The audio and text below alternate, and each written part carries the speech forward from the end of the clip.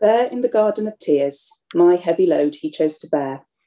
His heart with sorrow was torn. Yet not my will, but yours, he said. This is our God, the servant king. He calls us now to follow him, to bring our lives as a daily offering of worship to the servant king.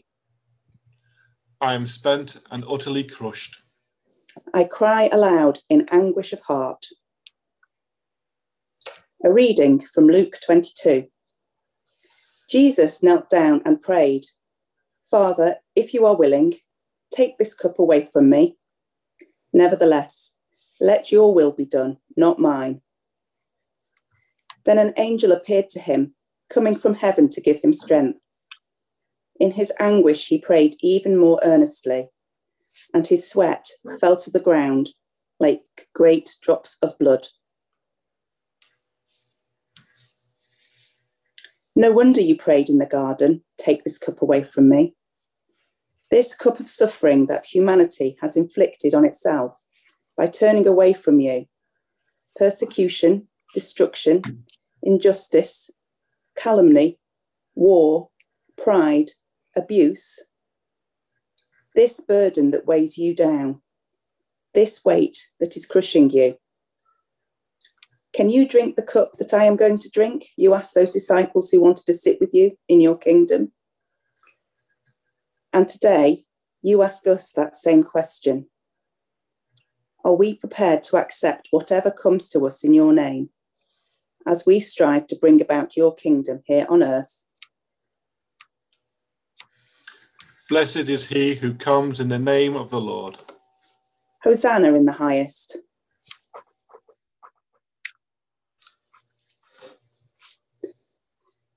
Father, hear the prayer we offer, not for ease that prayer shall be, but for strength that we may ever live our lives courageously. Be our strength in hours of weakness, in our wanderings be our guide. Through endeavour, failure, danger, Father, be thou at our side. I bear shame and insult because of your name. A reading from John 15. Jesus said, if the world hates you, you must realise that it hated me before it hated you.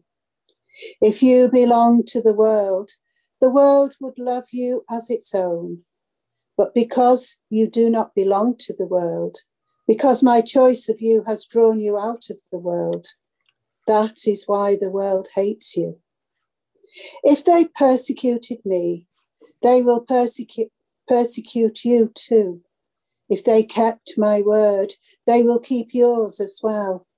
But it will be on my account that they will do all this to you, because they do not know the one who sent me.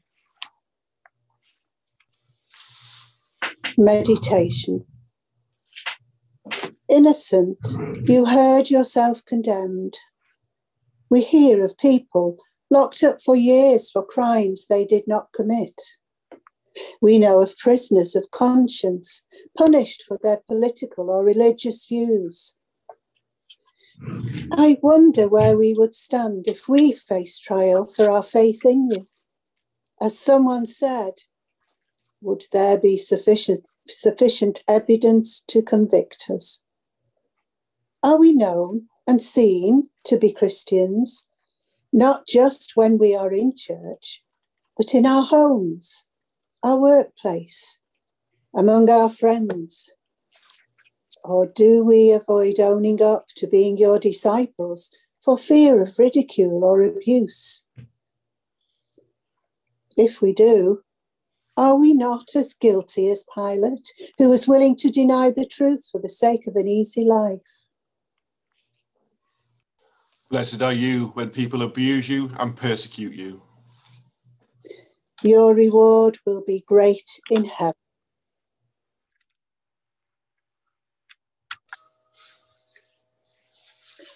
A purple robe, a crown of thorns, a reed in his right hand. Before the soldiers' spite and scorn, I see my Saviour stand. He bears between the Roman guards the weight of all our woe. A stumbling figure, bowed and scarred, I see my Saviour go. The proud have risen against me. Brutal gangs seek my life. Pilate then had Jesus taken away and scourged.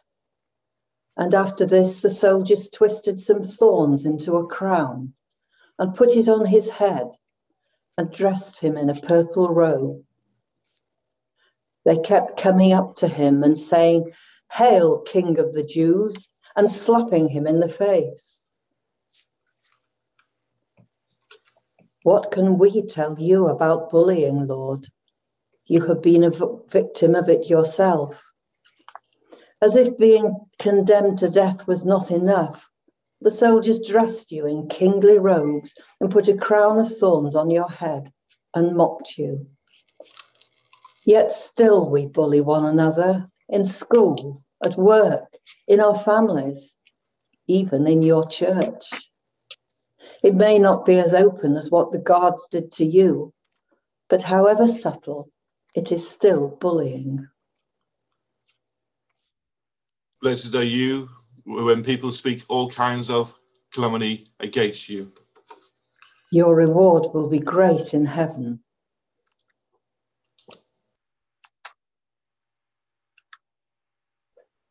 Peace is the gift of heaven to earth, softly enfolding our fears. Peace is the gift of Christ to the world, given for us. He is the Lamb who bore the pain of peace. Peace is the gift of Christ to his church, wound of the lance of his love. Love is the pain he suffered for man, offered to us. Oh, to accept the wound that brings us peace. Mercy and faithfulness meet. Justice and peace embrace. Scripture reading from Colossians 1. Christ is the beginning, the firstborn from the dead, so that he should be supreme in every way.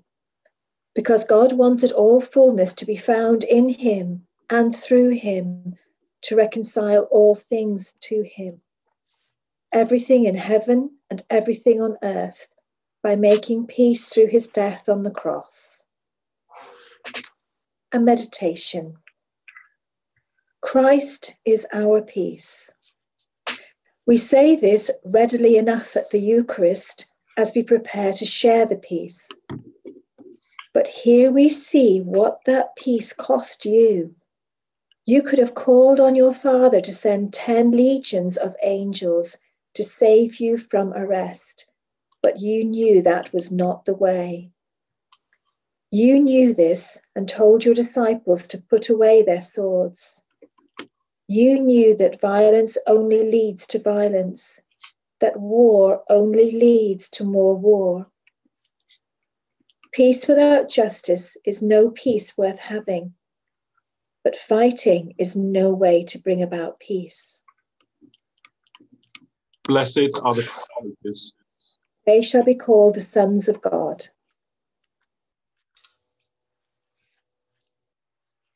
Look around you. Can you see? Times are troubled. People grieve. See the violence. Feel the hardness. All my people weep with me. Kyrie eleison. Christi eleison. Kyrie eleison. Forgive us, Father. Hear our prayer. We'll walk with you anywhere. Through your suffering with forgiveness, take your life into the world. Lord, I take refuge in you. Save me from those who attack me. A reading from 1 Corinthians chapter 4.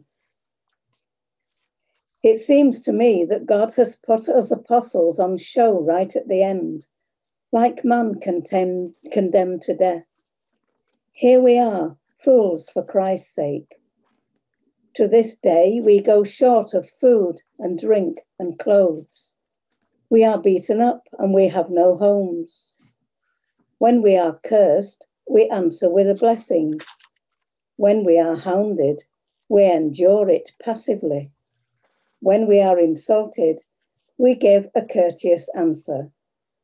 We are treated even now as the dregs of the world, the very lowest scum. A meditation.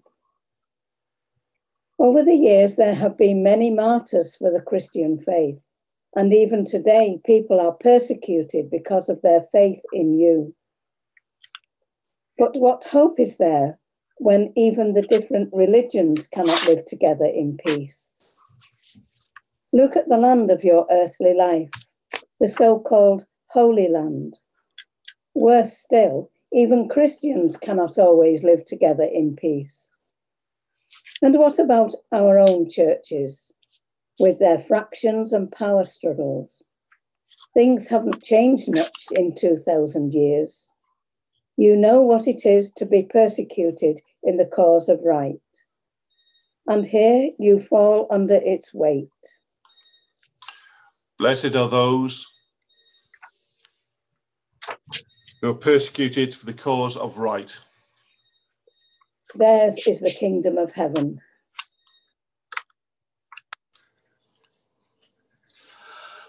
Brother, sister, let me serve you. Let me be as Christ to you. Pray that I may have the grace to let you be my servant too. We are pilgrims on a journey, fellow travellers on the road. We are here to help each other, walk the mile and bear the load. Show your goodness to those who do good. To those whose hearts are true. A reading from the book of Matthew. Lord, when did we see you hungry and feed you, or thirsty and give you drink? When did we see you a stranger and make you welcome, lacking clothes and clothe you? When did we find you sick or in prison and go and see you? And the king will answer, in truth I tell you, insofar as you did this to the least of my brothers, you did it to me.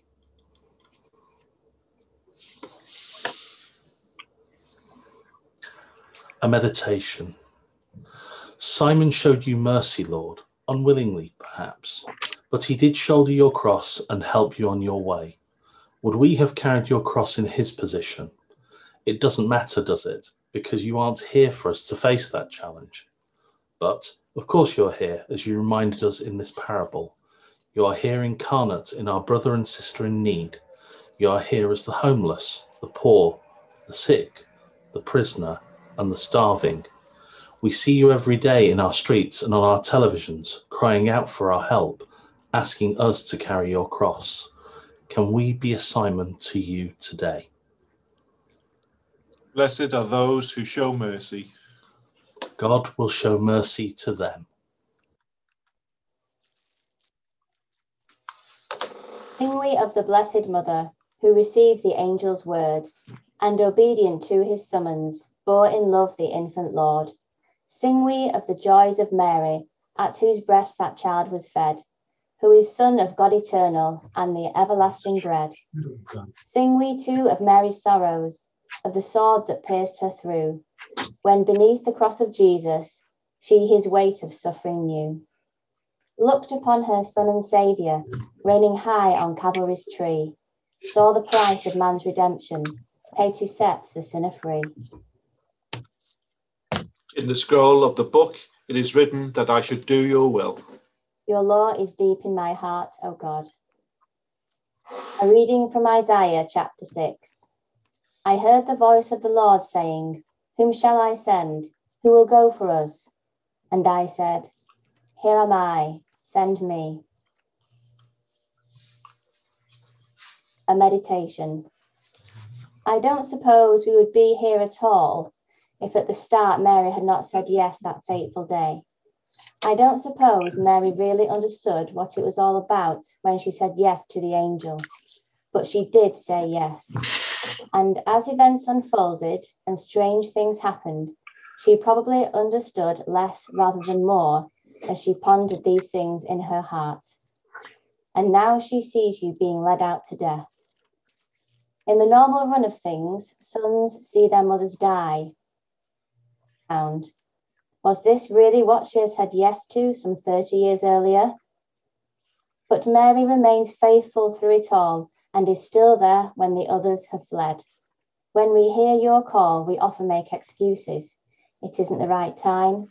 Someone else could do it better. We don't understand the implications. But when God's call comes to us, it is for us. And like Mary, we must say yes. Blessed are those who hear the word of God and keep it. Blessed is she among women, and blessed is the fruit of her womb. All who love and serve your city, all who bear its daily stress, all who cry for peace and justice, all who curse and all who bless. In your day of loss and sorrow, in your day of helpless strife, honour peace and love retreating, seek the Lord who is your life. How good and pleasant it is, wherever people live as one. A scripture reading from Luke 19. As Jesus drew near and came in sight of Jerusalem, he shed tears over it and said, "If you too had only recognized on this day the way to peace, but in fact it is hidden from your eyes." A meditation. You came to your city in triumphant procession, but as you drew near, you wept over it, and well you still might. A city made holy for Jews by David and Solomon, a city made holy for Christians by yourself, a sacred city, but also a city divided by fear, hatred, and hostility. Why, Lord, can't these people live together in peace, respecting their differences rather than fighting over them? Why, Lord, can't we live together in peace in your church, respecting our differences rather than fighting over them? Blessed are those who weep. Every tear will be wiped away. Okay. Word incarnate, truth revealing, Son of man on earth, power and majesty concealing by your humble birth. Yours the glory and the crown, the high renown, the eternal name. Suffering servant, scorned, ill-treated, victim, crucified. Death is through the cross defeated, sinners justified. They take what I wore. They stare at me and gloat. Make your own the mind of Christ Jesus, who, being in the form of God, did not count equality with God as something to be grasped, but he emptied himself, taking the form of a slave, becoming as human beings are, and being in every way like a human being. He was humbler yet, even to accepting death on a cross. A meditation. It must have been incredibly humiliating, Lord, to be stripped in front of the gazing crowds, to be exposed in your nakedness in front of these mocking and jeering people. We cling to our clothes more than just to cover our nakedness. They make a statement about us, that we have the latest fashion or designer label, or they are a uniform that gives us a status that we can hide behind. But in your eyes, we are all equal, whatever we look like, whatever we wear. And so we must be prepared to bear ourselves to others, to be seen for what we really are. Blessed are the poor in spirit. Theirs is the kingdom of heaven. Father, I place into your hands the things I cannot do. Father, I place into your hands the things that I've been through. Father, I place into your hands the way that I should go, for I know I always can trust you. They divided my clothing among them. They rolled dice for my robe. A reading from Matthew. Jesus said, "Do not worry about your life and what you are to eat, nor about your body and what you are to wear. Surely life is more than food, and the body more than clothing. Set your hearts on his kingdom first, and on God's saving justice, and all these other things will be given you as well." As if it wasn't enough to have your clothes taken from you, the guards now throw dice to share them out. There are those who suggest that this is a way of living life, to make decisions by the throw of a dice or the toss of a coin. It saves them from having to think. It can make life easy, and we are all for an easy life sometimes. But life isn't easy. I don't recall you ever telling us it would be. You did tell us not to worry over material things, and some Christians see that this meaning that once we have turned to you, everything in life will be rosy. But that wasn't what you were saying either. You were saying that we have to get our priorities right, and you should be our first priority, then others, and finally ourselves. Blessed are the lowly. They shall have the earth for their heritage. O Lord, all the world belongs to you, and you are always making all things new. What is wrong, you forgive, and the new life you give is what's turning the world upside down. The world's only loving to its friends, but you have brought us love that never ends, loving enemies too, and this loving with you is what's turning the world upside down. Precious in the eyes of the Lord is the death of the faithful. A reading from John chapter 15.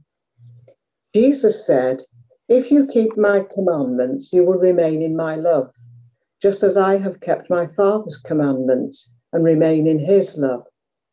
I have told you this so that my own joy may be in you and your joy be complete. This is my commandment. Love one another as I have loved you. No one can have greater love than to lay down his life for his friends." A meditation. You taught us to love our neighbours, Lord. You taught us to love our enemies. You taught us to love even those who hate us. You taught us to forgive those who sin against us, even 77 times. And this is your reward for it all. Hanging there, dying on the cross. What love is this, that you lay down your life for your friends? Blessed are the pure in heart. They shall see God.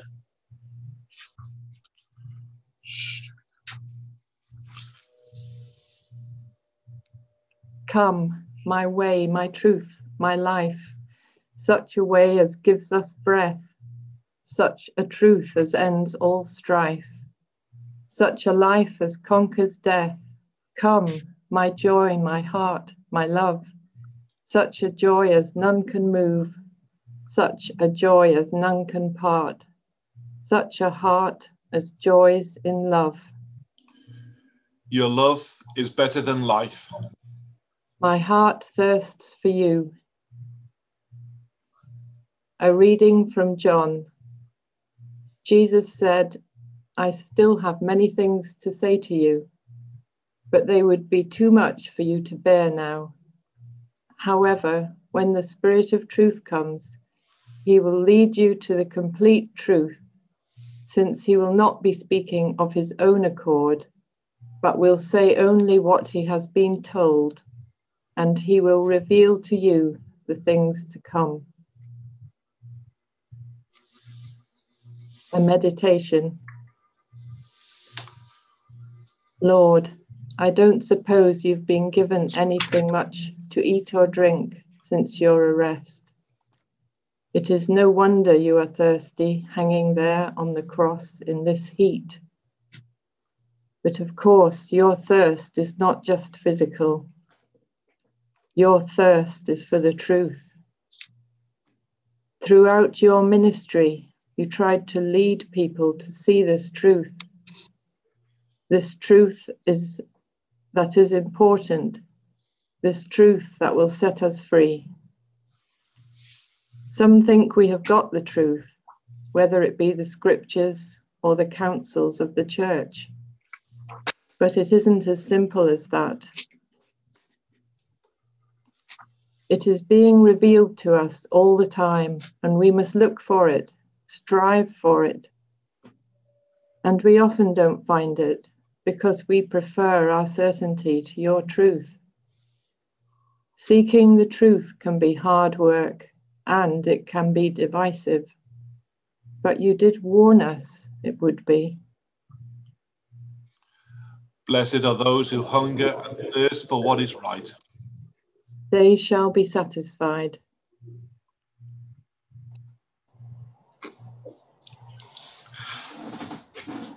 Now the green blade riseth from the buried grain, wheat that in dark earth many days has lain.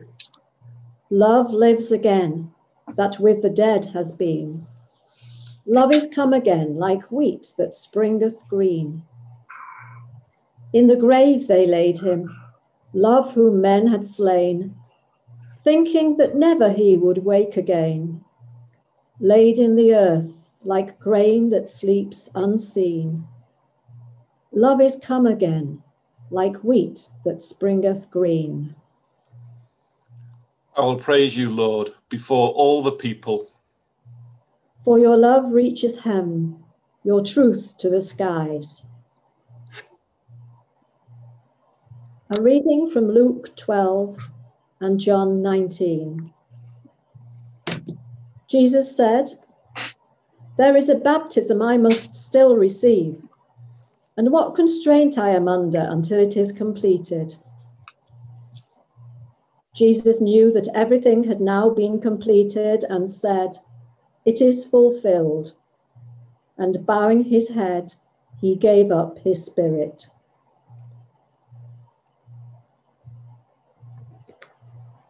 And a meditation.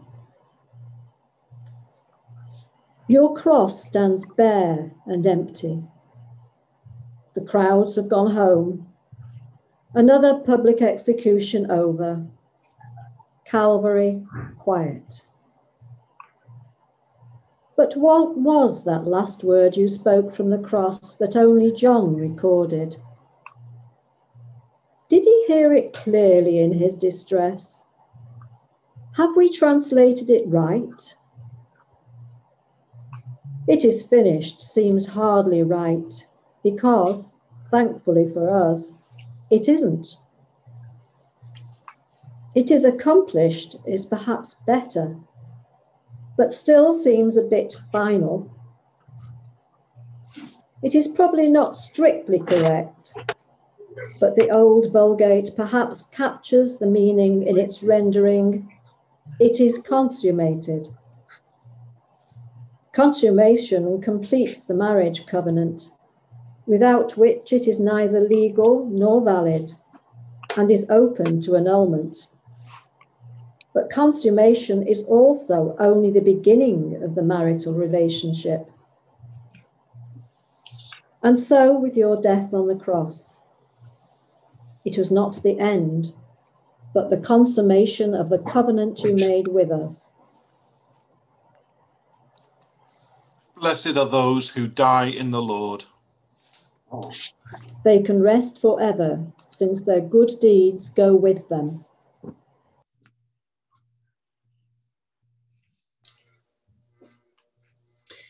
Walking in a garden at the break of day, Mary asked the gardener where the body lay. But he turned towards her, smiled at her and said, "Mary, spring is here to stay. Only death is dead." You will not abandon your faithful one to death. You will show me the path of life. A reading from John chapter 9.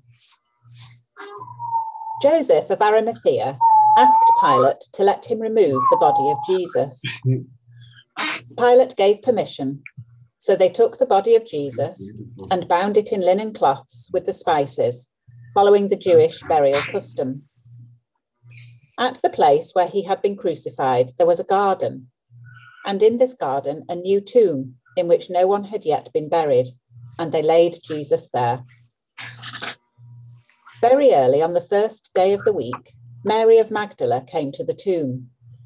She saw that the stone had been moved away from the tomb. A meditation.